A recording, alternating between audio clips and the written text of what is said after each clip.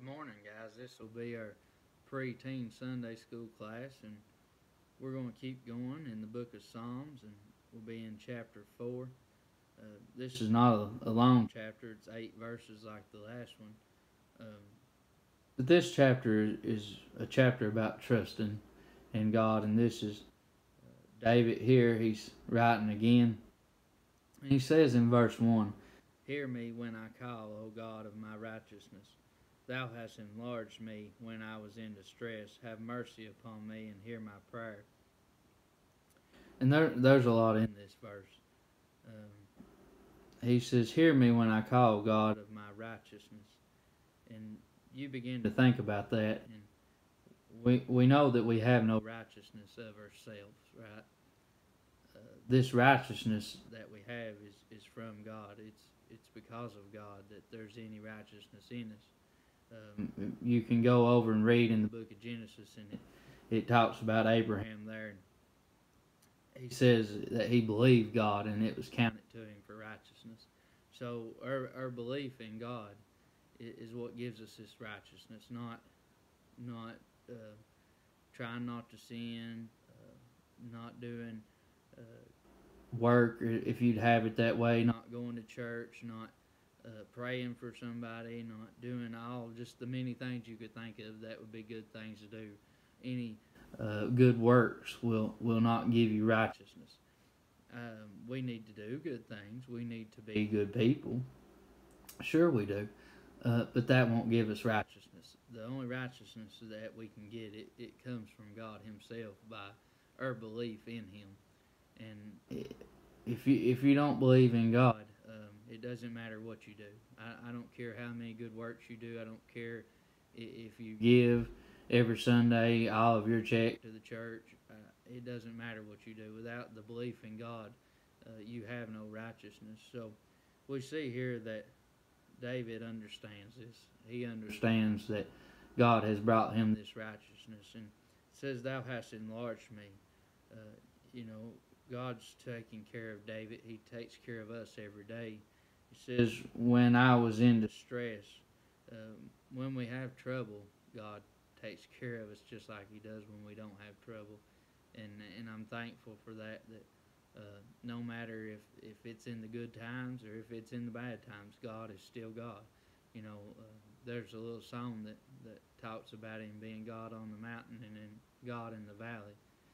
And wherever we're at in our state of our life, the Bible says in one place, if we have food and raiment, therewith be content. A lot of times we don't want to be content with just food and raiment, but I look around at all the things that I have, and man, I'm blessed beyond measure.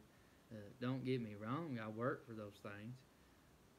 But who do you think gave me the ability to work? Who do you think gave me a job and lets me get up every morning? It's God that does those things. If it wasn't for God, I wouldn't be able to even breathe. So we got to remember that God is the one who takes care of us. He says, "Have mercy upon me and hear my prayer." There's many times that we ask God to have mercy on us because, man, we just mess up, don't we? I mean, we make mistakes all the time, and it doesn't matter how good we try to be.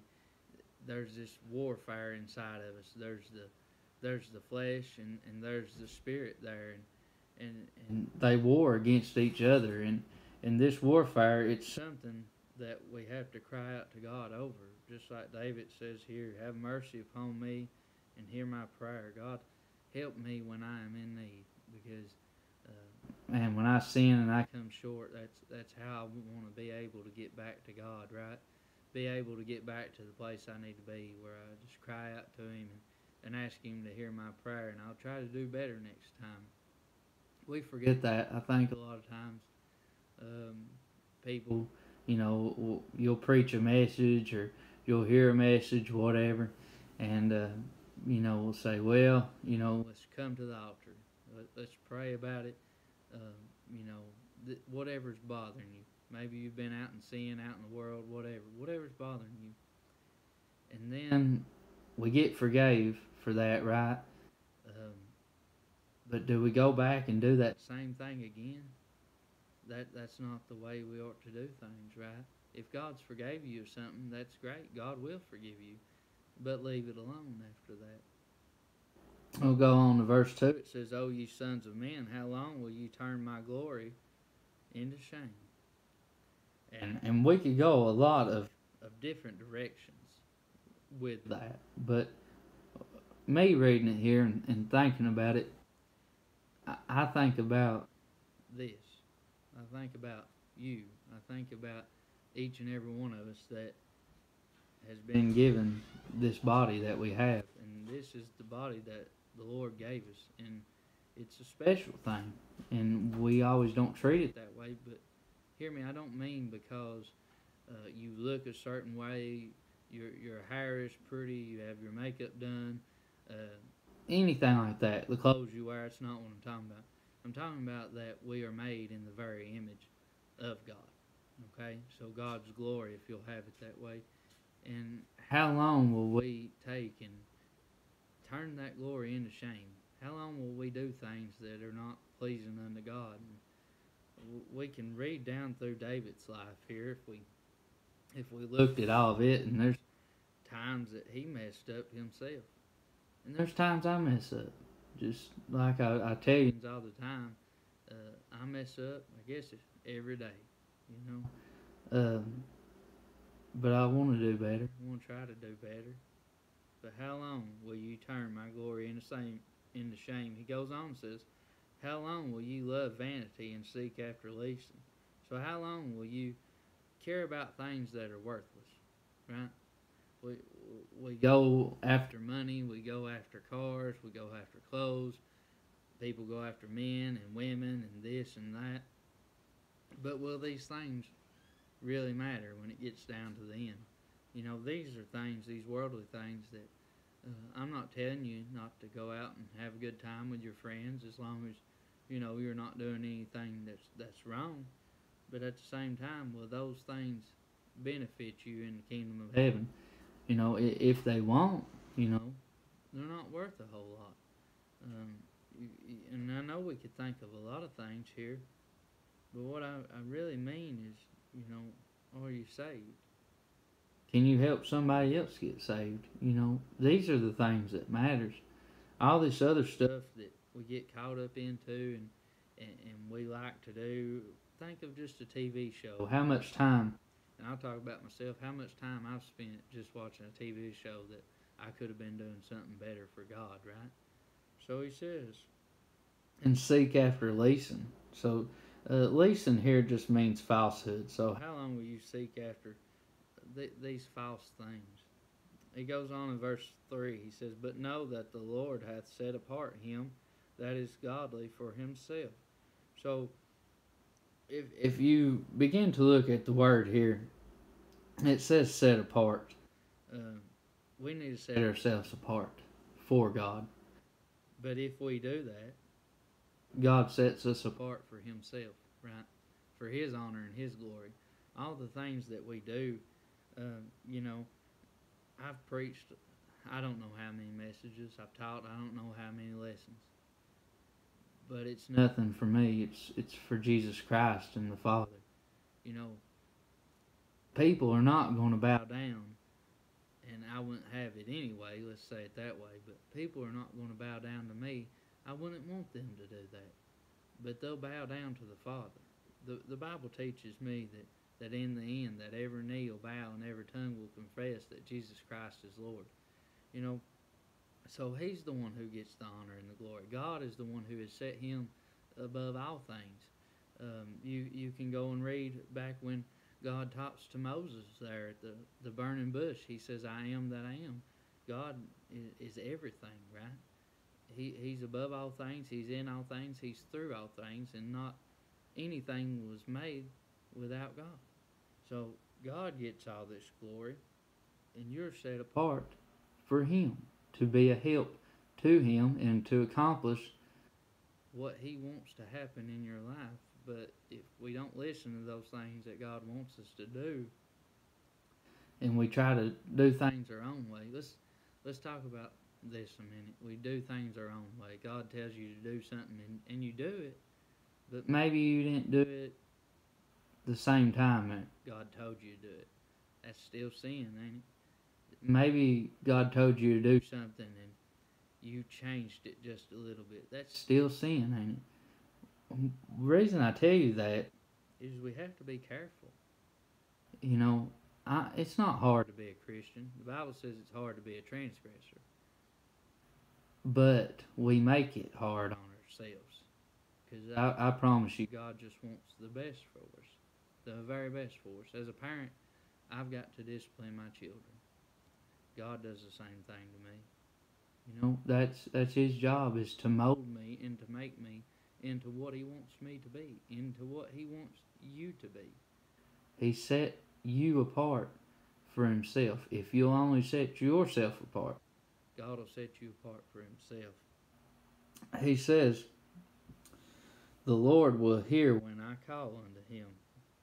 David knows here if he calls upon the Lord that God's going to hear him. He says, stand in awe and sin not. Commune with your own heart upon your bed and be still. This stand in awe is like a tremble, you know, and I think about a fear of the Lord. I've heard a lot of people say that we need to respect God, and we do. But the beginning of knowledge is fear in the Lord. You better fear God, because He can take everything away that you've ever had. And I think about it, and it's a terrible thought to think of. But think about any given time in your life that everything that you love, everything you hold dear, can be in one car together. Everything that matters to you as far as your family. And would we not have fear for God? I'd say that wouldn't be a good idea. He says commune with your own heart. Look to yourself. Look inside yourself and see, what can I do to be better? What can I do to be more for God? Am I really as close to God as what I've been before? Or am I slacking? Am I backed up on this? We've gotten in a weird time now. You know, it's a time like we've never had in our lives, where we've had to stay indoors and we've had to stay away from church. And man, we get to missing one another, don't we? We miss one another, and even being at church, I miss a lot of the fellowship with one another. Just being able to go up and hug my brother or sister. It's something I've done for my whole life, you know, since I've been a baby. And, you know, that's something you miss, but we've got to really look at ourselves right now. I think about, and I'm running out of time, so I ain't going to get all the way through this, but that's all right. I think about over, and you get to reading about Paul, and he writes there about taking the communion, right, that we do. And most times Tim will read out of that passage there, and then we'll drink the little cup there, and we'll take the little wafer of unleavened bread, and we'll eat it. But you go and look at that scripture there, and it talks about examining yourself. The same thing here. Commune with your own heart. Look at yourself. You know, when I look at myself, you know, when you look at yourself, are you happy with what you see? And I don't mean the outside, I mean the inside. The Bible says in one place, a double-minded man is unstable in all his ways. So, what are we looking for? What's on our mind? How are we? You know, how are you today? Are you in the place that God wants you to be? You don't have to tell me that. You don't have to tell your spouse that. You don't have to tell your mom or dad that, brother or sister. You don't have to tell Tim. You don't have to tell anybody, or whoever your pastor might be if you go somewhere else.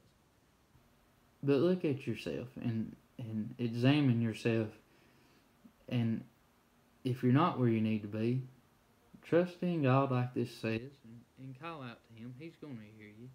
But I've run out of time, but I love y'all. God bless you.